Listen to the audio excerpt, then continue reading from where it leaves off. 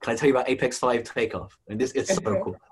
So we sewed the seats, we hand it over to NASA, they go load it into the Dragon, and then we stood on the other side of Banana River. Just across from us, you could see that the Falcon 9, like refueling, the smoke started to come out the bottom. My boss was watching it live on the internet and just going, oh, it's going to go off any minute now, it's 10. And I knocked the phone out of her hand. No, look, no, it's there, it's taking off, there's a lag on the internet. And we look up and you just see this huge plume of smoke come out of the bottom of the rocket.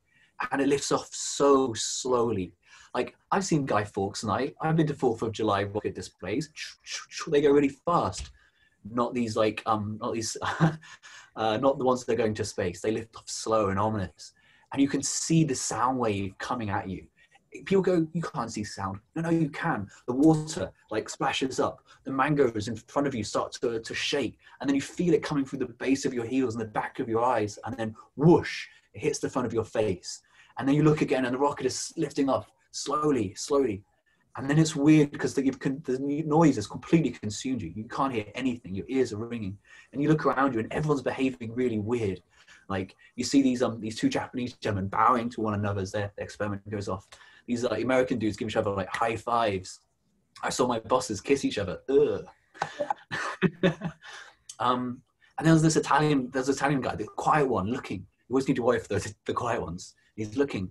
And I look at him, I go, what are you looking for? He's like, the burn. And I look up. And there's a moment when the rocket ignites again in the sky and it turns around, the burn. And then it flies back at you. And it looks like Superman flying across the sky in the movies with the red and the white streaks.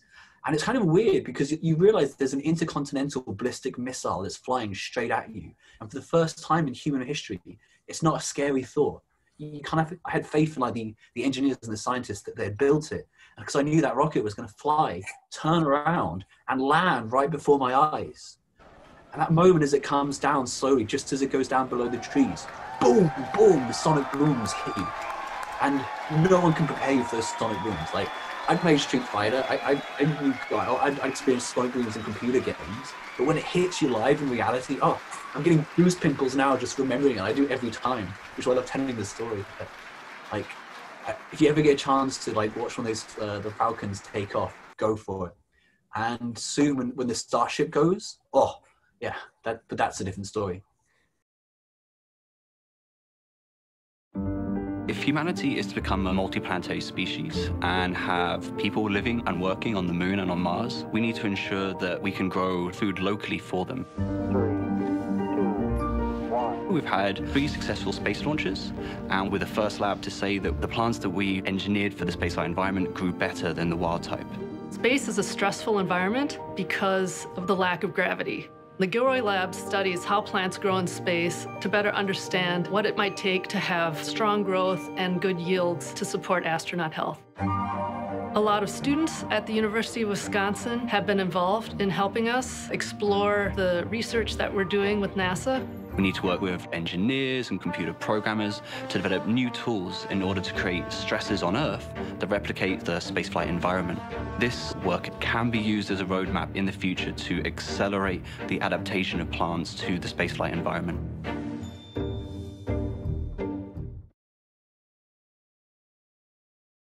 So I'm a molecular biology researcher, a plant scientist, and a bioinformatician. So I play computer games that extracts biological information from databases. How did I get here in America doing this research with NASA? Well, I started off in high school in the UK, went to college. As a first generation student, I didn't really have any advice from my friends and family. And it was quite a daunting process. And I learned as I went through the different stages as I went on to get my PhD and a postdoctoral research post in the US, that my interests evolved through the different stages. So starting off as an environmentalist, I became an agronomist, and then a molecular biologist, and then got into statistics. But life isn't always so linear and so like grayscale. It's actually a lot more colorful than that. So this journey actually took me around a lot of different places. I started in Norwich, the CNS school, and I went to Nottingham, and I studied there as an undergraduate, which took me down to London to Rothamsted Research to do my PhD and stay at this old manor house. And then that catapulted me to America, to Madison, Wisconsin, where I had a project with the National Science Foundation investigating how plants perceive and respond to gravity.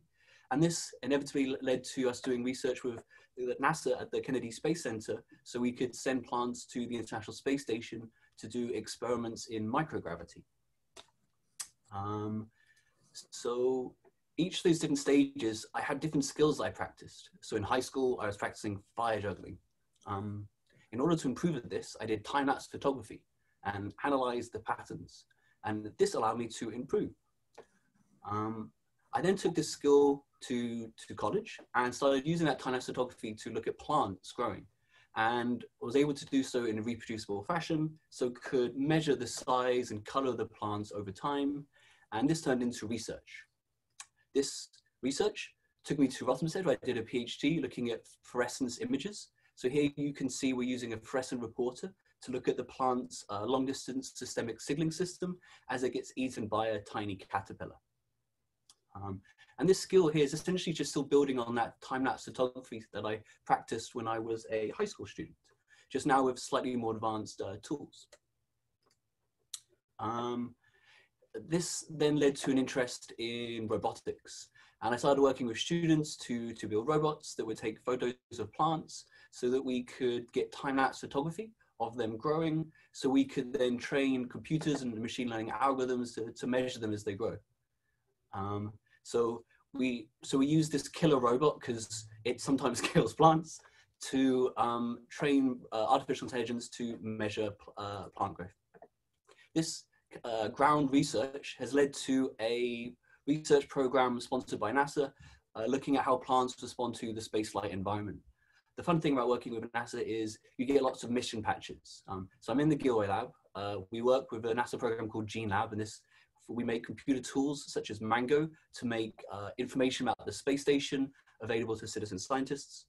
Our main goal is to grow plants for veggie in the veggie grow system to increase astronaut health. And as part of that, we've had a series of experiments that we call TOAST. TOAST stands for Test of Arabidopsis Space Transcriptome. So we grew Arabidopsis on the space station and looked at its transcriptome. That's all the genes that's responding in it. And then we started assessing them to look for patterns that might help us create sustainable agro-ecosystems in orbit. That led us to getting this TikTok project. This is sponsored by Target.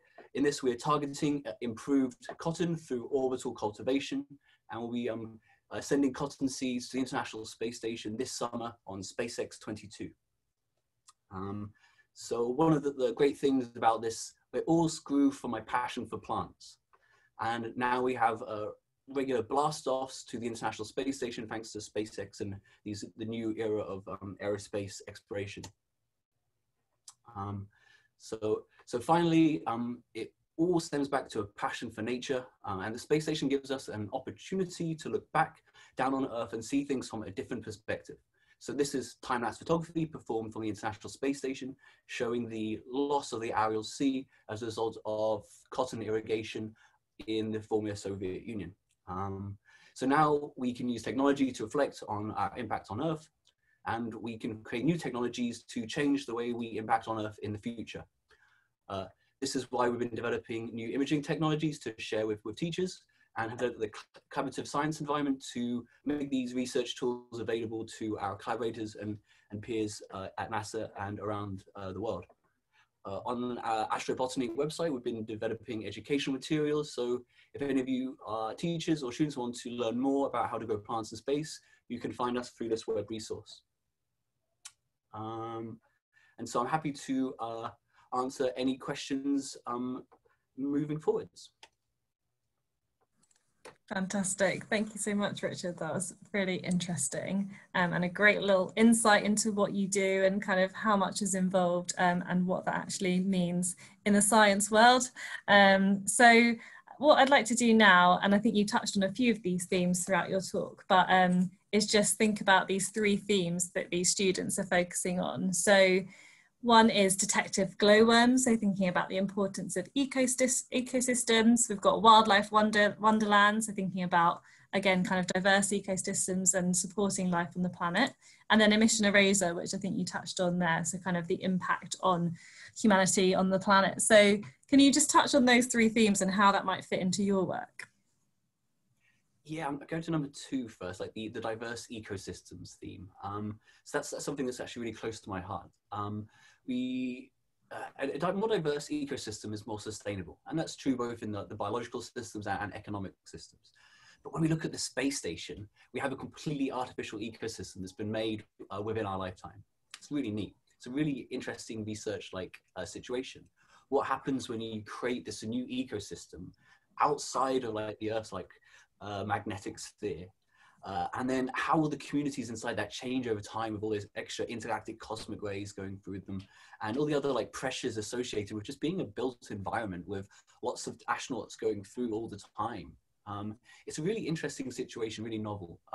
So one of the things that we've done is we worked with the NASA Jet Propulsion Laboratory to access the space station microbiome, and we made it available for our website with a graphical user interface. So biological students can go in there and poke around and look at different locations like the advanced exercise resistance device or maybe the dining room table.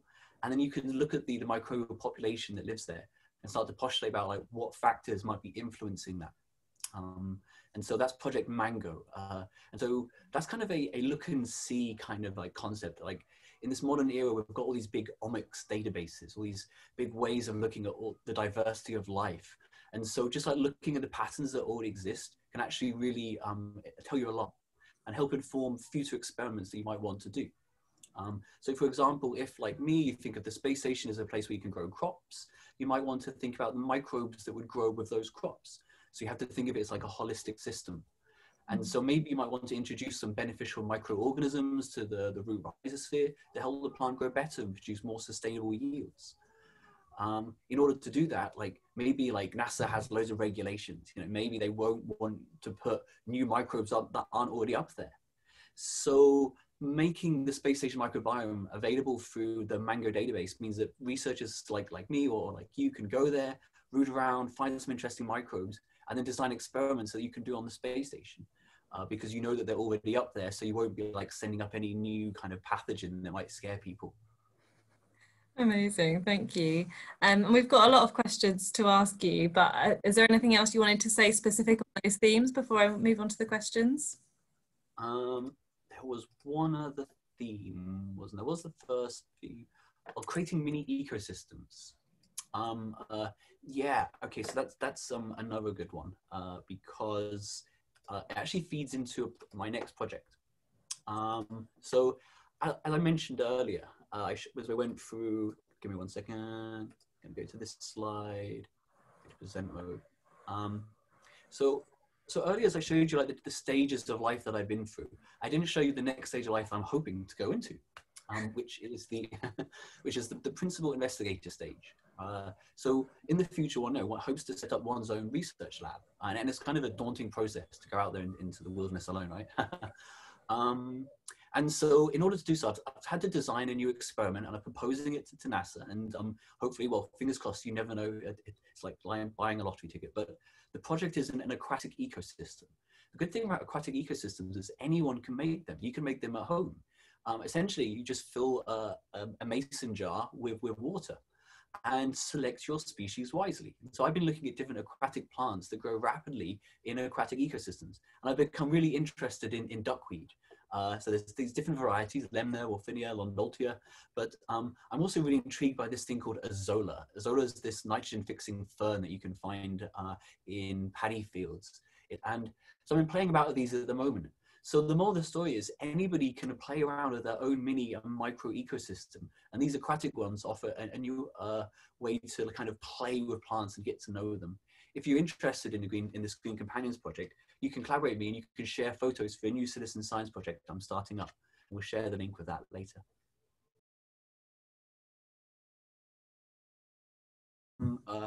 Passion. You've just got to do what you're really interested in. What was it? Someone once said, if you practice something every day for 10 years, you get good at it. And so there was a few things I wanted to do. One of them was like fire dancing. That evolved into capoeira and like martial arts and performance dance and those types of like cultural forms of expression that help develop character and confidence. At the same time as that, it's just like my passion for plants, and then applying that same kind of like drive to growing plants as many different ways as possible. And then along the way, never underestimating the importance of the people that you meet. It's the journey that you go on. As I showed you earlier, those the map of the different locations that I went to. I went to those places because of mentors that I was able to find through academia. Like the degree isn't that important. Like the paperwork is irrelevant. It's the people that you meet along the way. That's what takes you to your next adventure.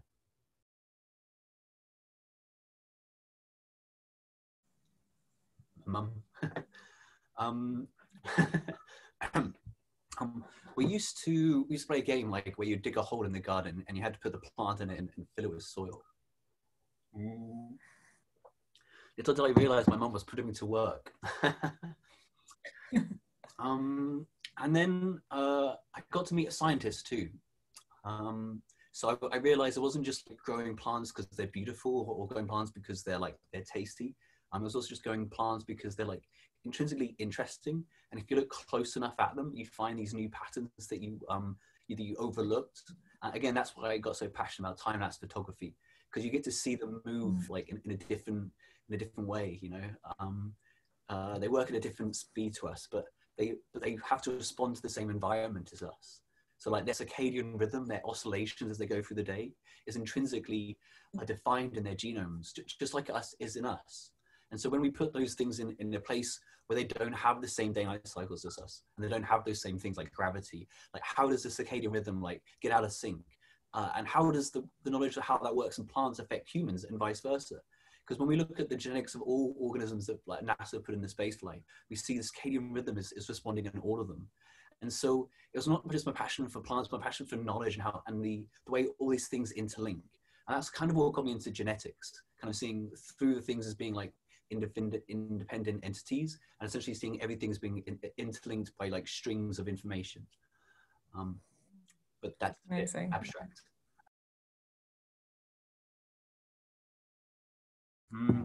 Being away from home, you know, it's hard working in a different continent. I mean, it's fun to go exploring, but when you're in high school, you know, everyone wants to get out of your hometown, and you always want to go traveling and go see the world. And going around India was like eye-opening. I really enjoyed traveling. But like to do really advanced research, you also have to like settle down and really focus. Like each of the different institutes that I went were like often a remote field institutes, and that's where you're able to really focus in your area. Like a lot of people that I know that are like hoping to be astronauts one day have to go to like deep caves and up to like the volcanoes of Hawaii in order to like get to spaceflight analogs. Like, and so the people that are really passionate about like different fields have to go that extra mile, and often have to leave their comfort zone where their friends and family are. Earth, because it's got lots of plants on it.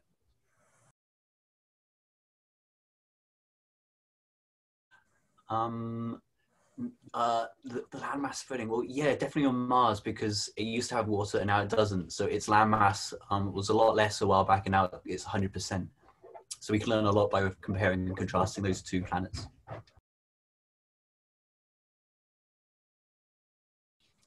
Not really, no. To be honest, you can add certain like treatments to make plants grow better up there, certain chemicals.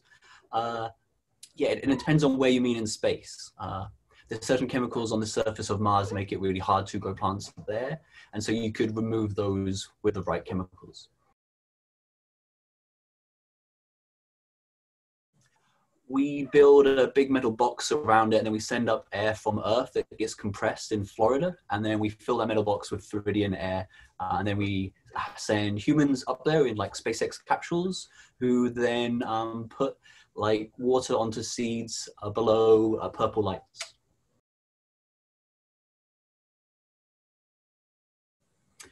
Looking at the stars, I think actually it was the south of France. I just got away from like light pollution, like, cause I grew up in a city, and it was amazing. I looked at all the different stars, like, wow, there has to be life out there, infinite.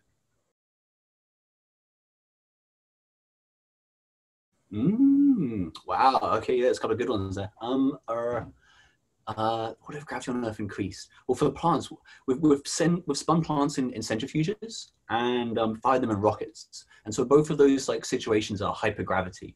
So that's how we research. So I think of gravity as being on a continuum. Here on Earth, we've got 1G. On space station, we've got micro Gs. And then when we spin stuff or fire things off a rocket, we have hypergravity. And so this is what would happen if like Earth had a more dense metal core. And how would the plants respond? Well, their leaves would all flop down, wouldn't they? One of the things we found when we put the plants in a centrifuge and fired them on a rocket was that they started to activate their defense system. So too much gravity is like you're being crushed. It's like you're being squeezed. Like no one likes to be crushed, even plants. And so if the Earth suddenly just got much denser and gravity increased, the plants would activate their defense system. So food, your next salad would be more bitter. It would be wouldn't be as tasty. And there was a second part of that question, so I missed it. But yeah, the first bit was, why is evolution important to astronomy and astrobiology? Nothing makes sense in absence of evolution. Evolution, everything is built on that. Like you see it everywhere, even outside of biology. Like it's this pervasive pattern that's in everything, everywhere. It's beautiful. Both. Is it unnatural to have a machine like growing your plant? Ooh, that's a philosophical question. Like I'll leave them to answer that one. But I like to do both. You can't replace a farmer. Like the farmer is the most important part of the agro ecosystem. I'm a huge proponent of organic farming and have like formed an organic farming cooperative like since moving to the US.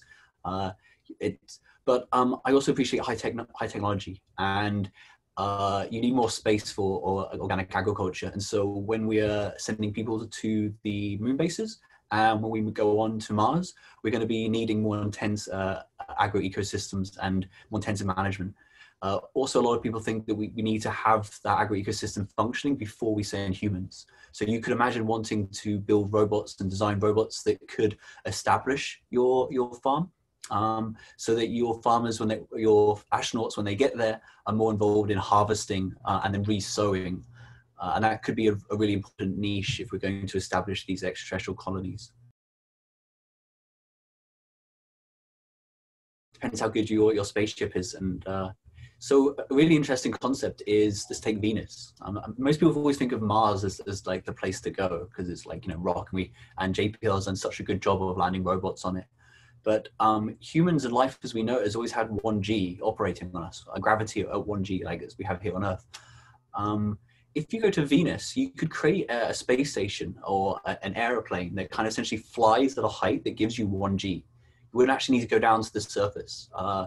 It's like one of the things you see in like science fiction in Star Wars, like the Sky City kind of thing. And so, yeah, it depends on the spaceship that they build and the colonization strategy that those explorers use.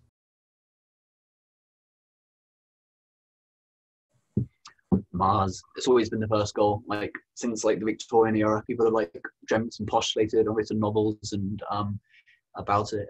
It's just only in like post World War II, von Braun then wrote the equations that showed it's physically possible to get there. And then over the recent decades, people have been looking at like the economic and impacts and the ways of doing it, the mechanisms of doing it. So it moves from like the governments being the driving force now to like private enterprise being the driving force.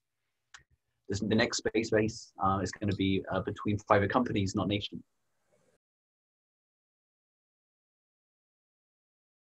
Robotics, yeah, clever programming. That's why we need a really good education program to train like students in how to like program Raspberry Pis and Arduinos and how to solve together these circuitries and think outside of the box, because the technologies that we're developing for these extraterrestrial ecosystems are also going to make agro-ecosystems on Earth more sustainable, particularly in the built urban environment. It's going to be really important of the future food chain, trying to find ways to do it locally all seasons.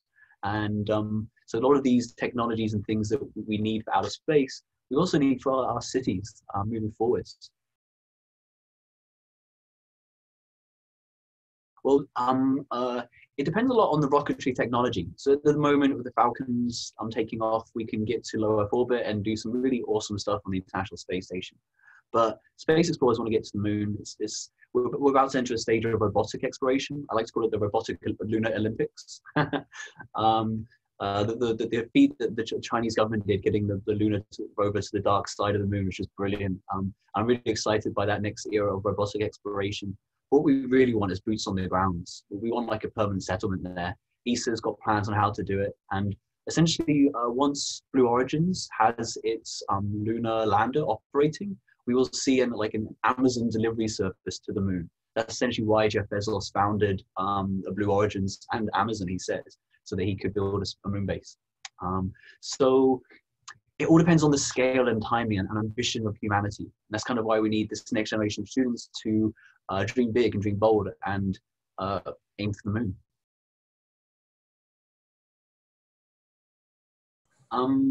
Usually from humans breathing it out. The International Space Station actually has slightly elevated CO2 relative to what you'd expect in the room that you're sitting in. And so that's actually one of the factors that we have to deal with when we're doing our experiments and sort of follow-up experiments. So so most of the CO2 they get has been exhaled by the astronauts. That's actually why growing plants in space is such an important thing. Like, if we could scale up the field that we had attached to the space station, we could essentially create a bioregenerative life support system where we use the plants as part of a closed loop ecosystem, which takes out the chemicals that humans give off and then essentially repurposes those to make useful things that we can then breathe and eat.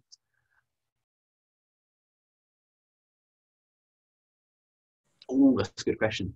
It depends which hardware you use to grow the fruit, but that's really technical. Okay, but it's not such a crazy question. Essentially, what you see when you look at all the different studies, you do like a broad meta-analysis, not just of plants, but of humans and animals stuff too.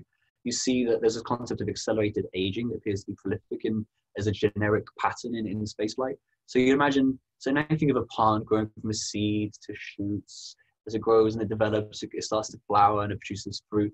So it's going to go through its developmental stages faster. And we're just starting to see that now. We have this new piece of plant growth hardware called the Advanced Plant Habitat. And so this is like one of the first times a scientist have had a chance to do like long-term studies and look for all the different stages. And those patterns are just about to be published by some peers in the field. So it's a hot question, it's a hot topic. And I put this to you. Fruit trees in space.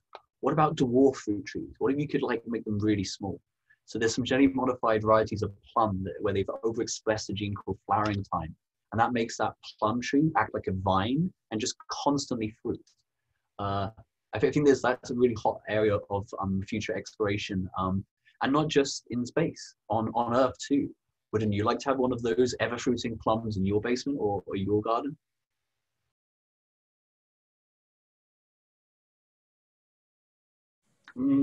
Well, so far it was the SpaceX 13 launch. We call it Project Apex 05. So every NASA project has an opnom, a code name for the project.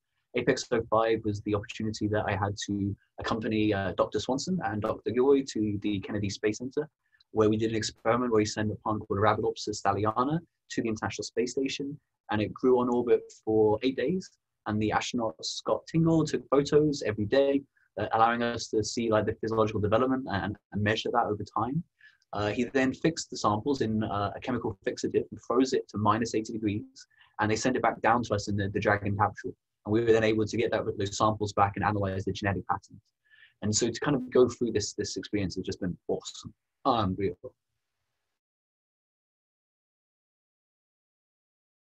So the atmosphere is the key part there. How do you make sure the plants have the right atmosphere?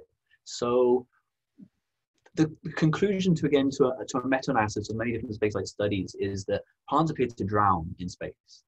The air doesn't move around properly. On Earth, hot air rises because it gets less dense, and then cold air settles. And that's all driven, and actually it's convection, and that's all driven by gravity.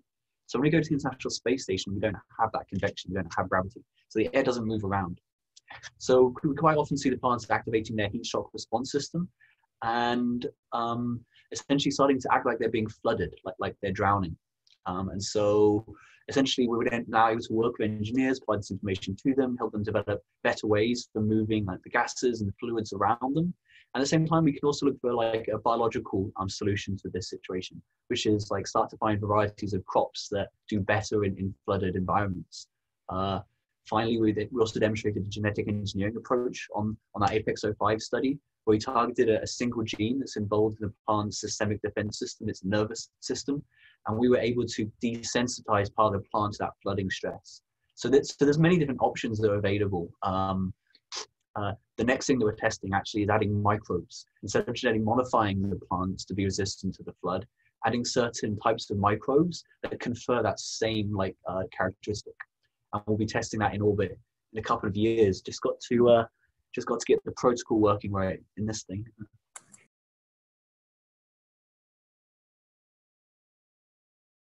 Yeah, generally speaking, the goal is to try and make it so there is no limiting characteristic. That's kind of the goal. And that's essentially what the advanced plant habitat was designed to do.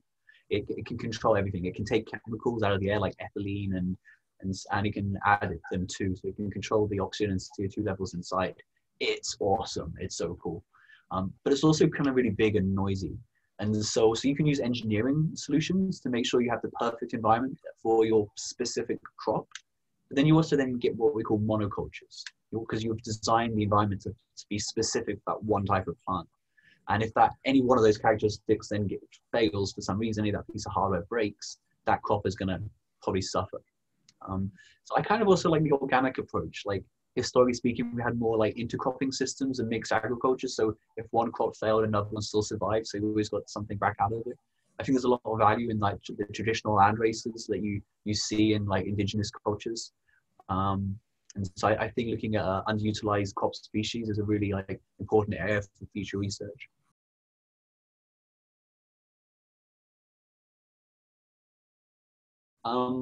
Yes, so if you try to go bamboo in space, because if there's no gravity, like the cell wall structure is different, so it kind of stretches more.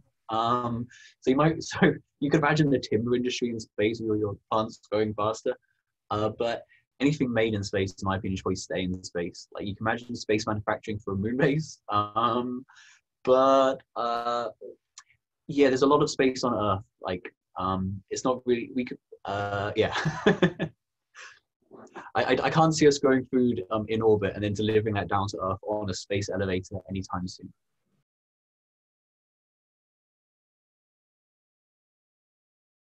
I plan on achieving these end goals by training the next generation of researchers and students and engineers to create the next level of tools and crops that can overcome the challenges that I see in the patterns and the data that's currently been generated by NASA researchers and researchers worldwide. Be a good question. So there's this project called the Wisconsin Fast Plant Program. There's this guy, Paul Simon, he's brilliant, wonderful old professor. And he actually has this whole lesson plan about how you can fertilize plants with these little like imitation bees. And essentially they've done that on orbit too. So some plants require fertilization, cross-pollination like that. My friend Jacob Torres, he's part of a program in Kennedy Space Center to grow chilies on the space station. It's called the Space Chili Challenge. And they're now investigating different pollination strategies of those two. Sometimes they will just self-pollinate themselves. Sometimes in the field, there's insects that go around and do that kind of job. And so now they've got school children and researchers across the world trying to do their own little like pollination tests. Like, is there like a specific pattern or specific buzzing frequency that you can do to help chili peppers self-pollinate? And then the NASA researchers are going to try the most successful one in orbit this summer around, I think it's also supposed to go up on SpaceX 22 at the same time as our cotton experiment. So yeah, so pollination in space is a really interesting concept. The best way to get around it is to select varieties that self-pollinate. The most important aspect of astrobotany and biology is basically making people appreciate how wonderful plants are and how much we actually use them for. Like, they're often just like in the corner of the room. Like, a lot of people think they don't do much, but like they really do. Yeah. So appreciation for nature and plants, and actually spending time trying to nurture them and look after them in your local environment, I think is the most important thing that I've learned from being a plant astrobotany kind of researcher. Yeah, well, people in Holland have done studies using like Martian regolith, and they have got like regolith is the NASA term for like space soil. So it doesn't have any like organic matter in it. It's and the Martian version is red, and they were able to grow plants in it. They had to add in some more organic matter, and they had to add in some worms. And so yeah, worms will grow in there quite happily. Like I know a research group from the University of Nottingham that's been growing nematodes, microscopic worms, really small ones, on the space station, and in centrifuges to look at the responses to hypergravity. And so there's an active area of research to see how worms would do in areas of altered G-forces. But essentially, yeah, we believe they'll work. They'll quite happily in Martian soil and lunar regolith. The key there would be to introduce some organic matter, and that's why I like duckweed. I think these small companion plants, you could flood like your field of Martian regolith or lunar regolith. You can get your exponentially growing aquatic plants on the surface. Essentially, you can then drain that ecosystem. Those aquatic plants will rot and provide that humus, organic matter that your plant roots need to grow. And then you could sow your crops maybe in a lava tunnel on the moon or Mars 3 decades from now. Amazing. Thank you so much. I'm going to stop the questions there, and I'd just like to end it by asking you to share some final advice that you've got for these students if they're interested to get into a similar field to yours. Yeah, it's never linear. Like you see a lot of people go, I want to work in aerospace, and maybe that works for some people, but it's more about developing the skill sets that are related to it, and then if you're lucky, like the planets align. It's just about following your passion. I think that's the most important thing. And if your only passion is to go to the moon, well, good luck. I mean, it is possible for some people in your generation. But like, there's a lot of other awesome things that are part of that journey, and it's so much fun just being part of the production. Yeah, absolutely. Thank you. And can you just briefly describe the Space Chili Challenge that we're going to be sending out to these students to participate in? Yeah, sure. So my friend Jacob Torres, he's founded the Space Chili Challenge. So he's working at the Kennedy Space Center as part of the Veggie program for astronaut health. And so he's going to be the first one of his team are going to be the first people to grow chilies on the International Space Station in the veggie, in the advanced plant habitat. And so as part of this, what they want to do is see what they can learn from other scientists around the world through having lots of people do their own ground control. So essentially, he's willing to send seeds to anybody and everybody's involved. There's now like thousands of participants around the world. And you can join this program too. So if you reach out, there'll be some links shared. He will then send you the same variety of seeds, the exact same batch they're going to the space station. What we are then doing, researchers around the world, some in Sheffield, some in Kennedy Space Center, some in Japan. What we're all doing is trying to do our best to build a built environment, to build a hydroponic system with lights, and document how we do it and share that information with the researchers at Kennedy Space Center. And then we're going to share data about the plants and try and see if we can find some patterns. If we all collaborate together, will we see some certain trends that kind of pop out? Similarly to that, at the same time, we're just in the next year we're launching the Space Microgreen Challenge. We don't have a launch date for the microgreens in space. That's why it's on the back burner, so to speak, because it's really great to tie these two things together. But essentially, that same kind of principle, like perhaps you students, you teachers, you might want to like grow some crops in the same way that astronauts are going to be doing, and microgreens are that other opportunity. And so again, we'll be sharing the link to the microgreen challenge to go along with the Space Chili Challenge. Fantastic. Thank you so much. Some really exciting opportunities there and some really interesting insights into your career and your research.